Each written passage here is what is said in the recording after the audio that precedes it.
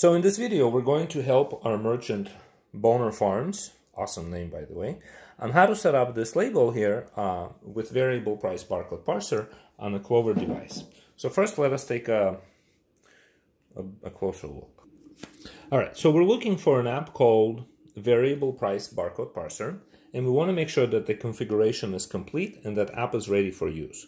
Now, to get this part done, we're going to close this app and we're going to open Settings, a different app. In Settings, we're going to navigate all the way down and click on Accessibility. And in Accessibility, we have variable price barcode parser that needs to be turned on like this, Use Services. Once that's done, configuration will be complete. The next step is to set this item up on a Clover inventory app. So it looks like we have ground beef patties, 1.5. And I'm going to open inventory app right here. And we're going to search, because I already set this up.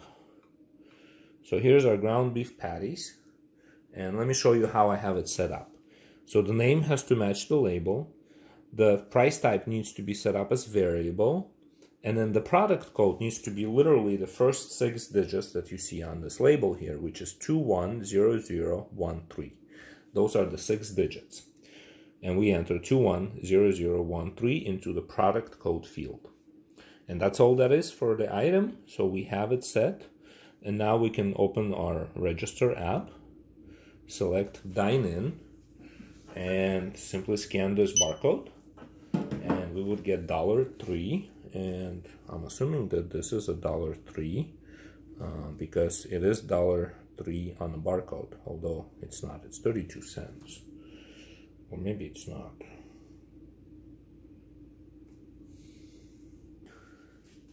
So it can be $3 or, because we can't confirm, like we don't know the actual price.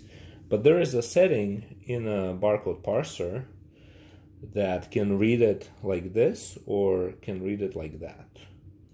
So if it reads it like this, it's going to be a higher amount. Let me check. Register. Alright, now when we scan it, it's 1032. So if this, I think it's 1032 more. Like if this is a 1032 label, then that was the setting. If it was $3, then that was a different setting. And the setting again is right here in the variable price, barcode parser, settings, barcode types. And you can choose to read either up to $999.99 or up to $99.99, whichever one works.